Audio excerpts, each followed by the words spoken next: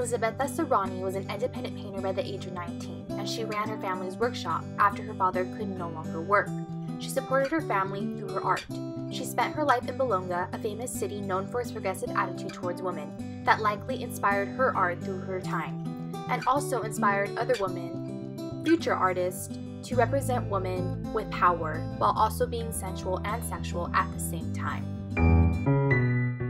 The first painting we will look at is Sirani's Portia wounding her thigh from 1664, and this painting is based on Roman history. Portia was the wife of Brutus, and supposedly, according to scholars, she had a hand in the killing of Julius Caesar. However, if you take a closer look at the painting, she is in a position of power, while also still looking beautiful, sensual, and sexual. According to the story, Portia wounds her thigh to prove to her husband that she can withstand and keep secrets, which kind of goes hand in hand with the story that she helped with the murder of Julius Caesar.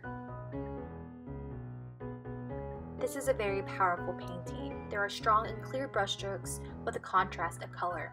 The red blood on her thigh contrasts with her pale white skin. And it also matches with her red dress, which is not clothing from the Romans, but more from Sirani's time. However, it still shows great power, and it shows the lengths a woman had to go through to be taken seriously. She had to stab her thigh to prove to her husband that she could keep secrets and be a part of history.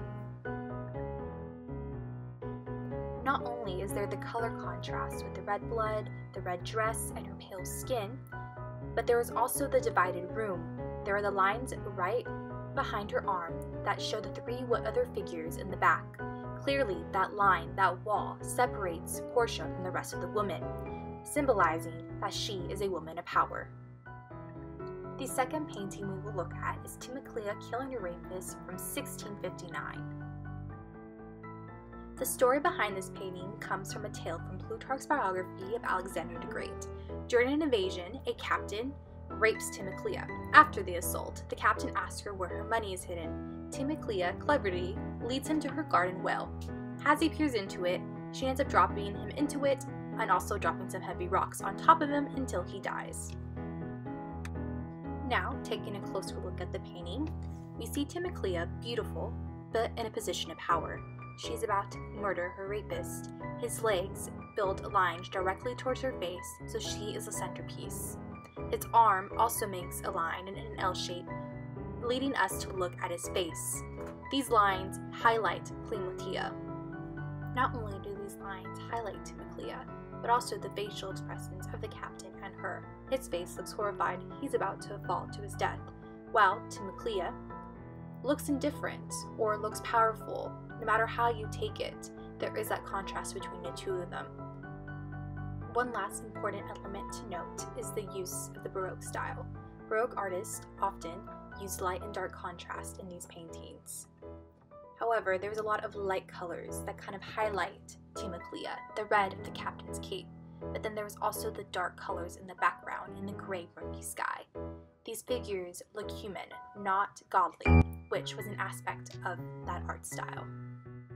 Both these paintings portray women in a space where men are usually portrayed. In these two cases, the women are in the position of power, overruling the men, which was one of Sirani's main purposes. Sirani liked to develop new interpretations of female figures in all her paintings. Particularly, her work portrays heroines from history. Sirani was not the only woman that depicted women in paintings in a position of power. Artemisia Gentileschi also depicted women in positions of power. For example, Judas slaying Holofernes, which is two women killing another captain general. Both Sirani and Gentileschi were painters around the same time, but this is not to say that they did not influence one another, since a lot of men painters depicted men in a sense of power, and if they did depict women, it was in a sexual or sensual way. Sirani paved the way for women to be depicted in a powerful light, while also still being sensual, beautiful in the eyes of men, but her influence was gravely put into future women artists.